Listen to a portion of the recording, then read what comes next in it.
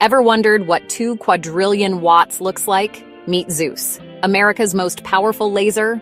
The University of Michigan's ZEUS laser just hit 2 petawatts in its first experiment.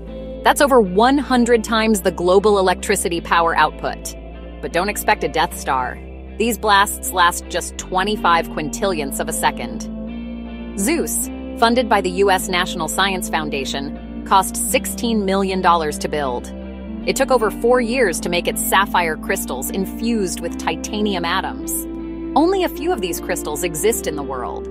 Operating ZEUS isn't as easy as a handheld laser pointer. It uses pump lasers and diffraction gratings to boost and control its power. The pulse starts 12 inches across and gets shrunk to just 0.8 microns for maximum intensity.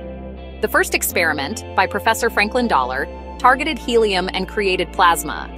This Wakefield acceleration could eventually produce powerful electron beams like those from particle accelerators, but without the massive hardware. Housed in a facility the size of a school gymnasium, ZEUS is the successor to the Hercules laser. It's designed to eventually deliver up to 3 petawatts, making it the most powerful laser in the US. Want to know more? Hit like and subscribe.